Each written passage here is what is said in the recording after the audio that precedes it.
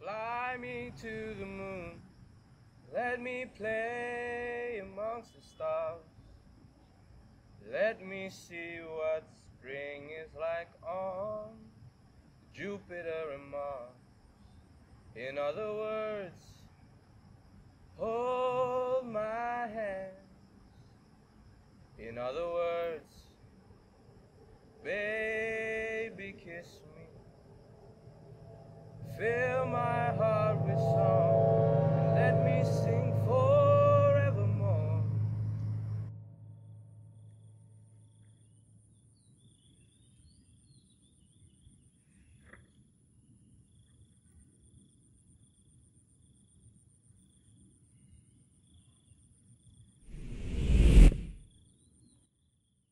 Friday, April 20th. Months have passed since we found them, and the days are slowly starting to blur together. My nights are filled with lucid dreams and shattered glass. And it's not just my nights, but my thoughts as well. My eyes burn with pictures of death and despair. My ears are deafened by the sounds of this wretched city I call home. But it matters not. I have become what I feared I had become. A nocturnal being filled with rage. If I can't seek justice, how will I ever find it?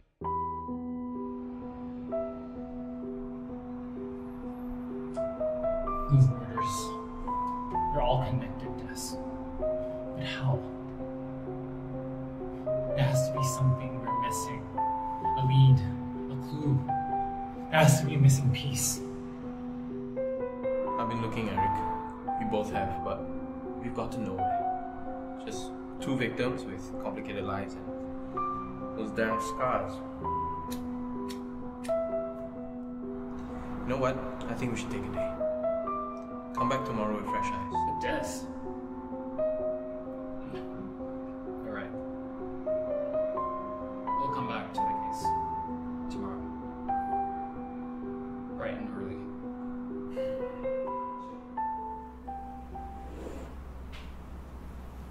Oh, speaking of tomorrow, Des, department's sending us a new recruit to help us.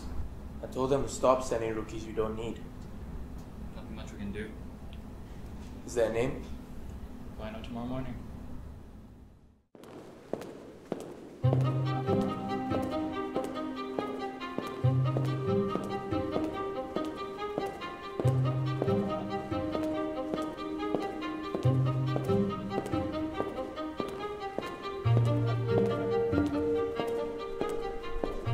Good morning, Mr. Lee, Mr. Wu. I'm Ivy Adams, the new GCPD recruit. It's a pleasure to meet you.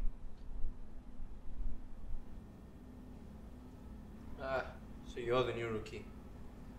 Call me Desmond. Mr. O is too damn formal. Welcome, Ivy. We've been expecting you.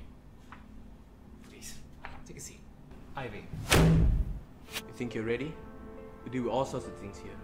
Murderers, rapists, killers of all sorts. You have to close your heart to it. There's no room for empathy. Absolutely. I have trained and practiced for this opportunity. And I'm here to learn from the best. That's the spirit, Ivy. We have a few ongoing cases that need our attention, so it's time to put your skills to the test. And don't worry, we'll guide you through it. But just remember, observation is key. And trust your instincts. You have no time to babysit you. Thank you, Eric. Thank you, Desmond.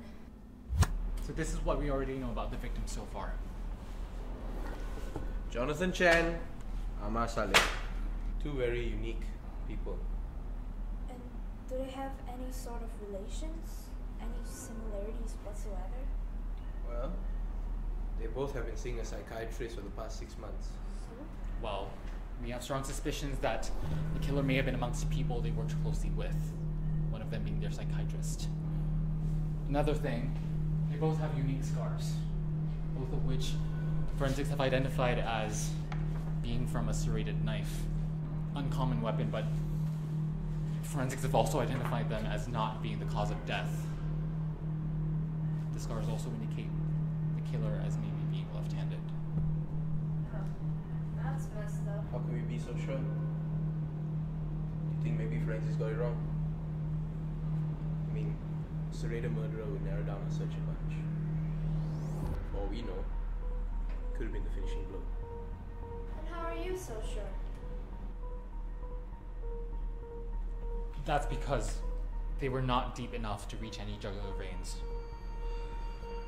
They're all superficial. Well, what about their psychiatrist? Why aren't we going after him if he's a prime suspect? Well, we wish. Mike Hawk, 38. I regard a psychiatrist of 5 years missing for 3 months now. A friend reported him missing when he found him to be unresponsive. His home showed no signs of a break-in, that is, everything was as if he had left it. Therefore, we believe he may have been taken while commuting to or at work. If he was, his office would show signs of struggle. So, he ran away? Possibility, but the question still stands. Why? Well, he was probably guilty and afraid. I mean, his patients were murdered back to back. So, the police are always after him. So, how can a lady win?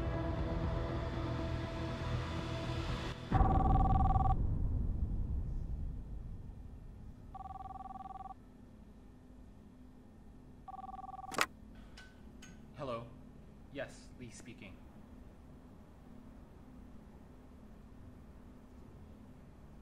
I see. Mhm.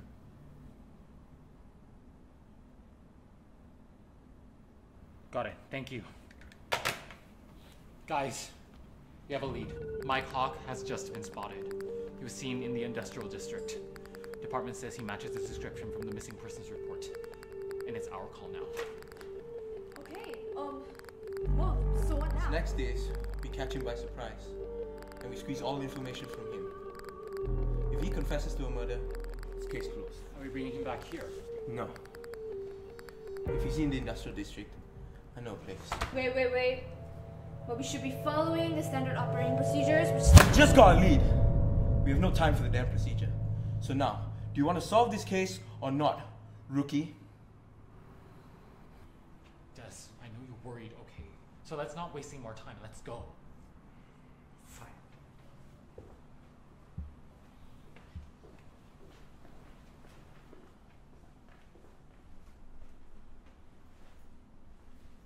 Ivy, you coming?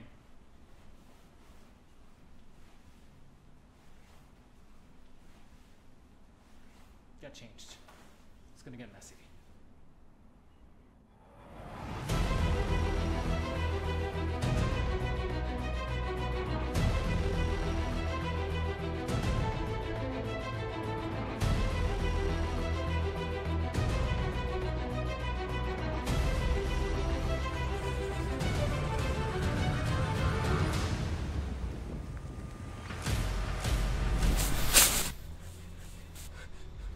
Hey, shh.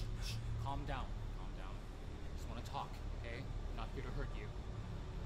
I'm gonna let go, and you're just gonna. What kind of person kidnaps someone to talk? The person has been missing for 3 months and isn't suspicious, such as yourself.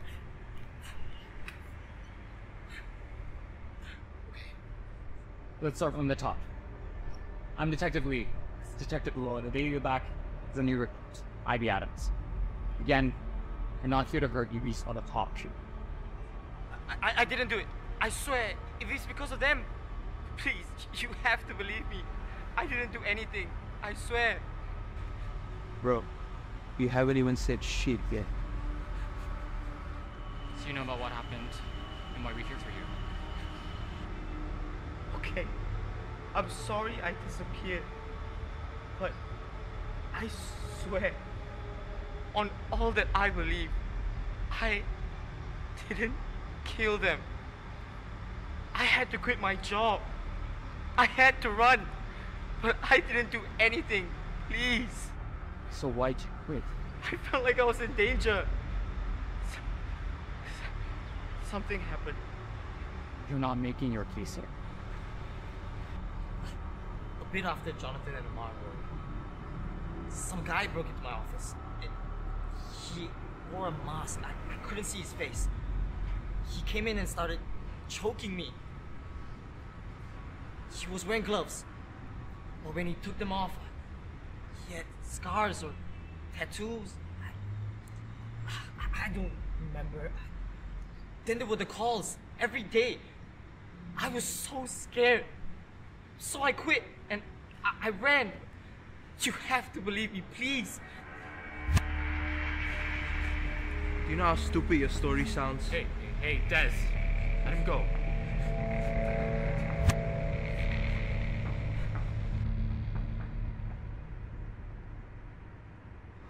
You know what, bro?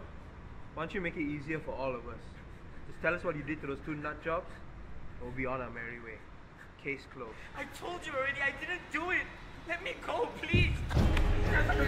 Get off him. I'm gonna need you now.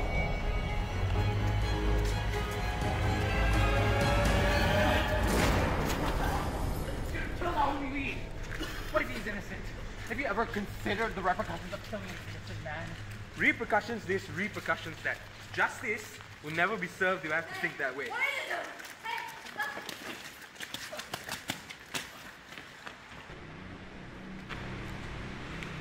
I'm gonna kill him, man. No, Des, no, don't!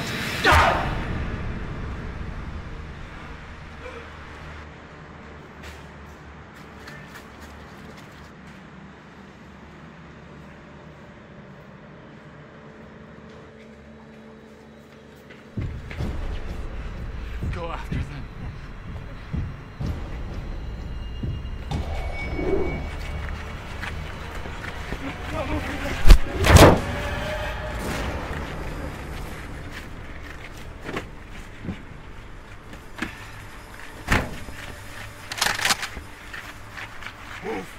Like how?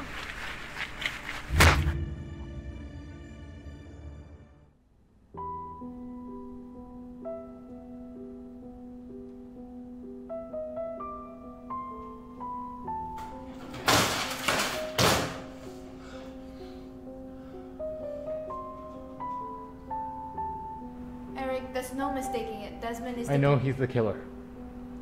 Mike is innocent. And if we don't find him soon... Mike will be a victim too. I know.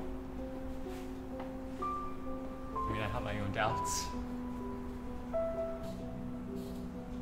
But I almost don't want to believe it.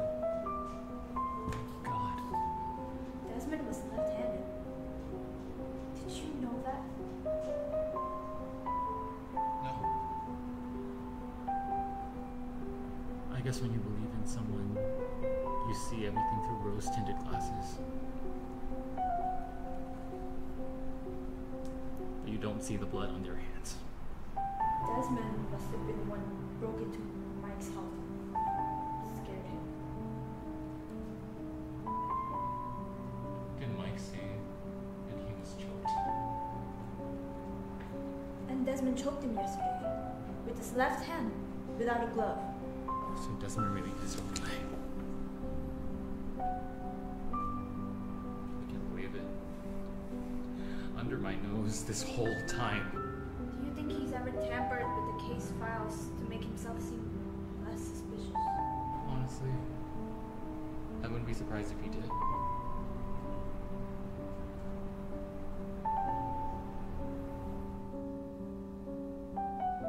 Ivy.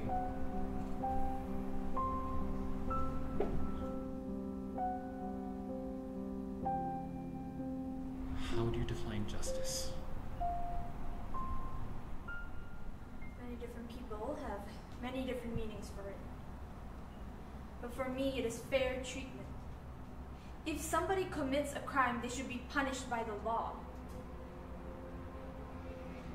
We have to catch and arrest him, Eric. I kinda don't want to.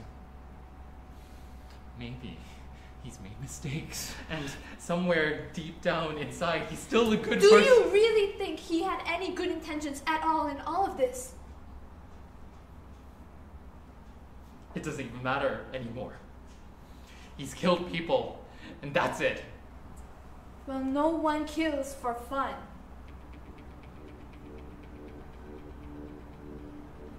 Our first priority right now is to find Desmond. You are his partner, Eric. You surely must know somewhere he would have gone to hide or cool off. Anything.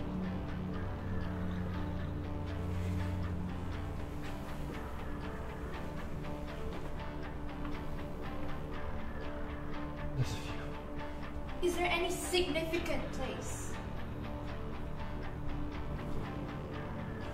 When Desmond and I solved our first case, we went to a lake to celebrate. It's not far. We can drive.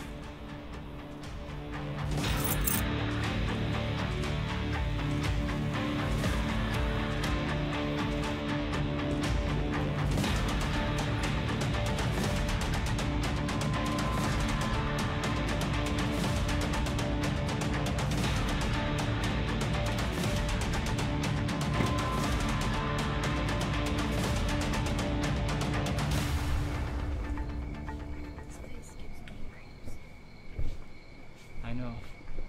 But stay focused. Close. So keep your eyes peeled. Fill my heart with song and let me sing forevermore. They're here.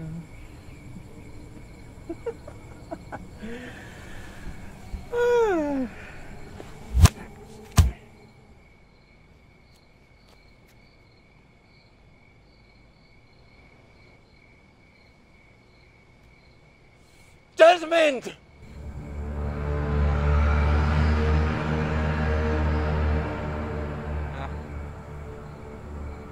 Took you guys long enough. I'm surprised you remember this place, Eric. We've been partners for 6 years, Desmond. Why?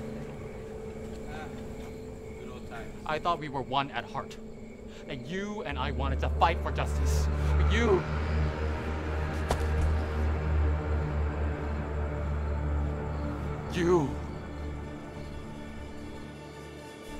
I believed in you. And now it's time for you to face justice. So you figured it out. Good job, Eric. I'm impressed that you even accepted it. What do you mean? You know what I mean. And you? How did you figure it out? Well, first of all, you are left-handed. And your left hand in particular has scars, correct? Good girl. And what else? That day, when you choked Mike, he seemed to have recognized you. You were the one who broke into his office that day and scared him. He also mentioned something about being choked. And those marks don't look like normal scars. Those look like claw marks. You were the one who choked those other two. Bingo! Congratulations, you're not so bad after all, rookie. Guess what? You solved your first case. But why? Eric, those two nut jobs were psychopaths. You know what they were gonna do, right? I guess not. But guess what? This guy knows. Jonathan Chen and Ahmad Saleh. Two varied, disruptive and unstable people. They were planning to hold mass shootings everywhere. If I hadn't killed them, many would have died in their hands. It doesn't even matter. You killed them. I haven't even done anything yet. They're innocent. Innocent? So what would you do, huh? Would you let some kid die at their hands and then enforce your stupid laws on them? What kind of innocence is that? It's our law. We're supposed to protect it. We're detectives, not cops. We find the truth. If you ask me, two of lives in exchange of many. I see nothing wrong with that. What about him? Why are you harming him? He knew. He knew about them, and he chose to shut up anyway. He deserves to die.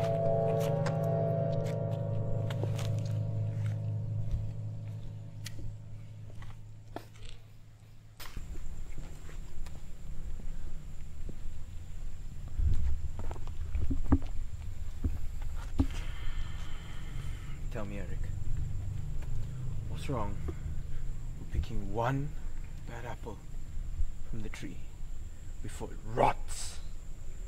Hmm?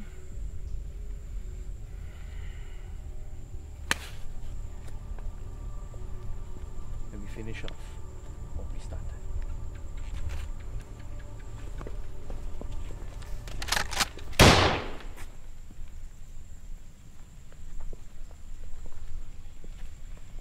Don't move. Or I swear to God, Desmond, the next bullet won't miss. Oh, darling. You know you can't do that, right? Us detectives only shoot when our lives have been threatened. That's the law. You wouldn't want to break it now, would you? You were my partner, my brother. How could you? I trusted you. That's your problem, Eric. You trust too easily.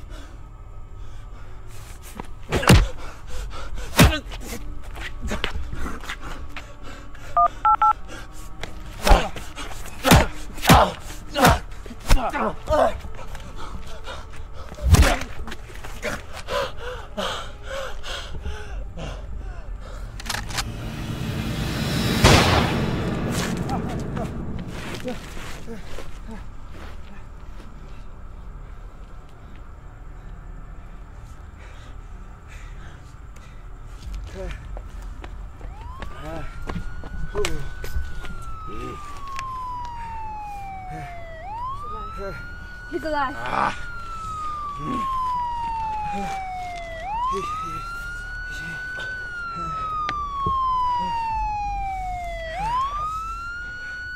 I'm doing the right thing, right?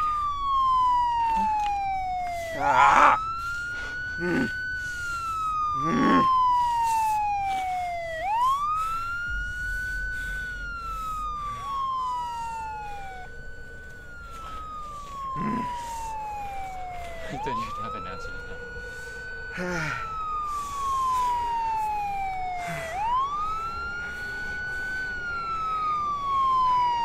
And what is justice?